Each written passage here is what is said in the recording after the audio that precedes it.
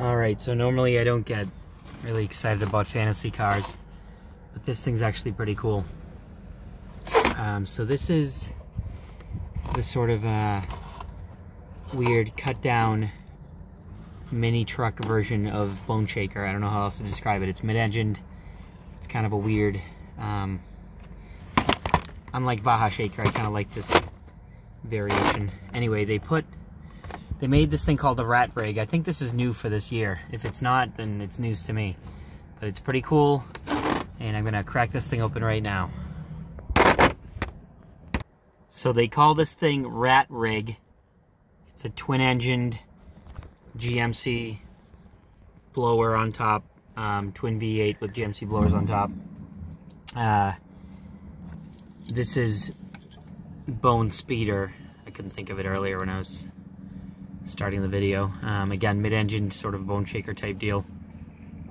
Kind of a Formula One IndyCar idea with the Bone Shaker concept injected into it. Kind of neat. I like it.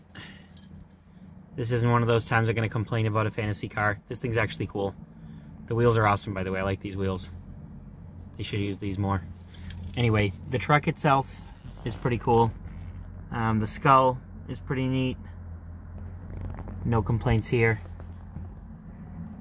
Pretty cool vehicle.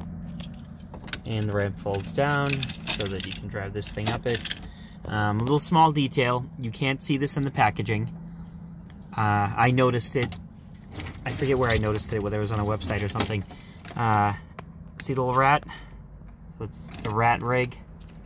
And it literally has a little rat in there. I think that's a nice little funny touch. In the chain, of course. Anyway, since 1968 is on there. Alright, well this is just odd. This cannot fit on here in the traditional sense of the wheels being up front. That is weird. Look at that. It's physically too wide to fit on the truck.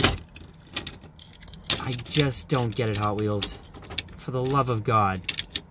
Really? Jesus, it's like, what the heck? What's going on over there? I just finished saying I love these wheels, and I do, but clearly a narrower set up front would have made sense. Look at that. Can you tell? The rear ones are fine. The front ones are oversized. They're not the appropriate wheel for this. It should have been something narrower. You know what? I'm going to have to fix this because it annoys me. Really annoys me. Actually, these interchanged with these would probably work. But that wouldn't make any sense for this to have. Anyway, I'll worry about that, but this is absolutely stupid. I don't know what these guys are thinking. Look at that. It physically cannot fit onto this truck. What are these guys thinking? Honestly. It boggles the mind. Anyway, outside of that, this thing's pretty cool.